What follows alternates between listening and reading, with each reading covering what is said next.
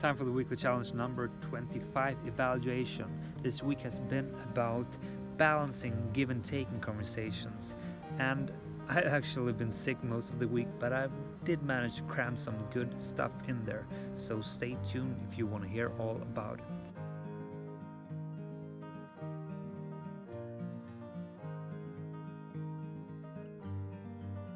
So this week, kind of a failure. Still not. Because this is a really good challenge. Whoa, we're gonna keep count 2 questions, then you bring a statement and make room for questions for you.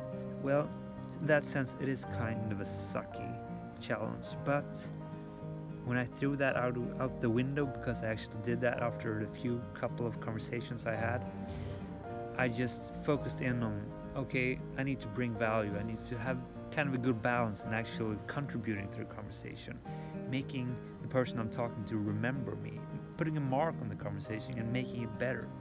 When I took that stand instead, then it just gave the whole thing another focus, because that's what this week has been about.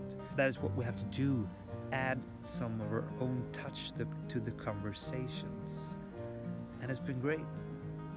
It has been great because it's so important. Usually we are one of the persons that either ask too many questions or ask none, just keeps talking about themselves.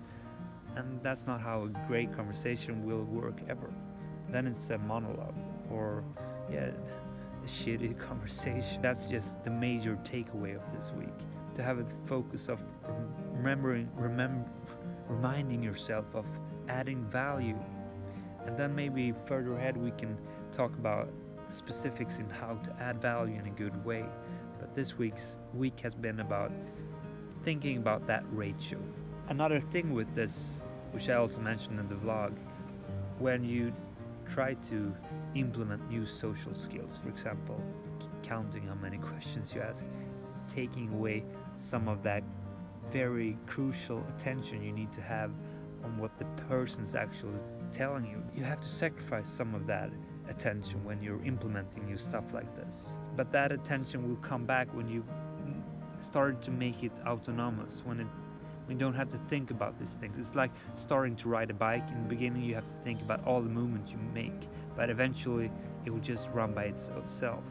That's the state we're looking for. We want to make it autonomous. When I started out and tried to actually count, it took too much attention. So then I balanced it. Hey, what's the outcome I want? A good conversation when both parts are contributing to making it just a great moment. And that's actually all I'm going to say about this week's challenge. Think about adding value. Think about the balance and practice that.